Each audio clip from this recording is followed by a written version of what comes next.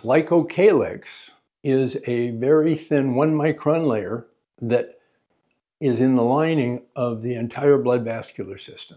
And it's slippery. As a matter of fact, it's the same material that fish generate out of their cells, so when you pick up a fish, they slip through your hands. Well, it turns out that, and it doesn't matter what the unit is, but capillaries are 4 to 5 microns in diameter, 5 microns in diameter, and the glycocalyx layer is 1 micron. And so on a 5 micron capillary, and by the way, you have 68,000 miles of capillaries. And this is where, it's called perfusion, this is where all the exchange takes place into the cell and out of the cell. So if you start with 5 microns and you have a micron on each side, you only have 3 microns in the middle, and the red blood cell is 5 microns, so it's got to fold up like a taco to go through and bring nutrients to the tissue. And the glycocalyx is the slippery stuff that allows it to do this. And so it turns out that through the last 20 years of research, there was a camera, a high-resolution camera, that you could record on the base of the tongue, and you could actually see capillary movements and capillary density and all kinds of parameters.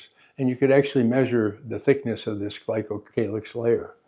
And they did 80 different institutions looking at 30 different conditions to try to correlate those conditions with those levels of healthy glycocalyx. And so it's a really big deal, you know. It's like looking at blood pressure, it's like looking at plaques, it's like looking at heart rate, it's like looking at all the things that we look at for health. This is another one of the key indicators that will tell you what stage of health you're at. So how does this fit into dentistry? Teeth need blood, your gum tissue needs blood, all the organs in your whole body, including your mouth, and that's what ties in holistic dentistry and functional dentistry and integrated dentistry and all the terms that we have for looking at the whole body that the teeth just happen to be in, or looking at the teeth that happen to be in the whole body. Well, that's what all these things represent. So it's looking at the total individual and all the factors that they have on each other.